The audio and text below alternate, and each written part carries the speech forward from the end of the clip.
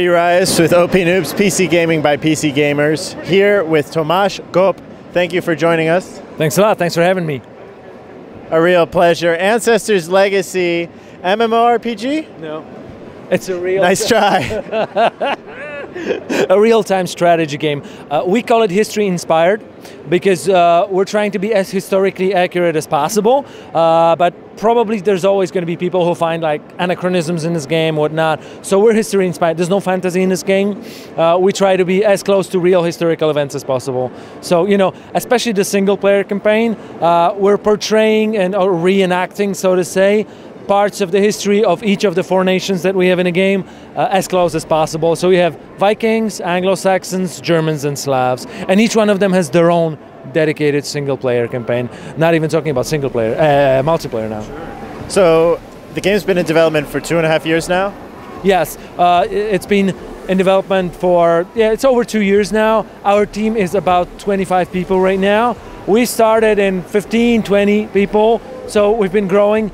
Probably we're gonna finish the game with a head count that we have right now, and that means a couple months still left because we're releasing Q2 2018.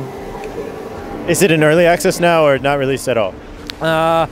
We're not really planning to do early access, but what we will do, and it's going to be a week or a couple weeks from now, is open beta. We are in closed beta right now. Some people are already playing the game. You can watch a lot of footage, but what we're going to be doing is we're going to be opening this beta. It's a multiplayer beta. This is what we're giving out to people right now. We're going to be opening it totally, so it's going to be like a totally free open beta on Steam right now. I mean, not right now, but a week or a couple weeks. So what do you, when you have this open beta coming up, everyone's getting ready for it, what do you look, what is the most kind of element that you're keeping your eye on in terms of the gameplay or mechanics or balance? What are you looking at for? Since the open beta that we're doing is going to be a multiplayer open beta, we're definitely looking at gameplay aspects of the game, balance, how each squads of each nations play against each other, what's the actual feeling of competing and so on.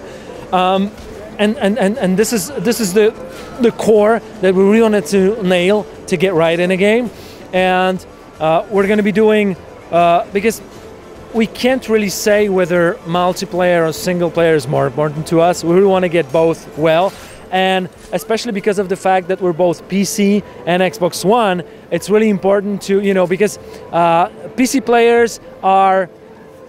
A lot of them are highly competitive, yeah. Especially the multiplayer guys. Absolutely. So our multiplayer is competitive. I would say it's both micro, macro, and you get the full package.